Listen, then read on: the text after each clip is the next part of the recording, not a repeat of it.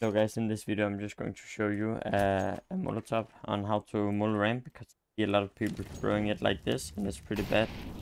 And if the T's are pushing, it's easiest to smoke and get out and peek.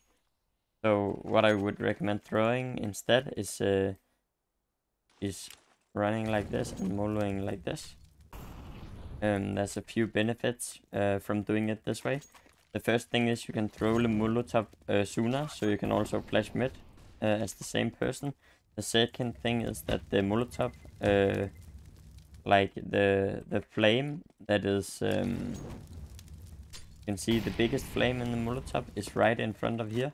So it will be very hard to spot if you're an over peeking as a terrorist. So yeah, that's pretty much just why you should throw this Molo. The way you do is you just run up and then you see this red wall whenever it stops, and you just aim right above it right here, and you just throw while running. Yeah, and that's it guys. Hope you enjoyed this, and see you.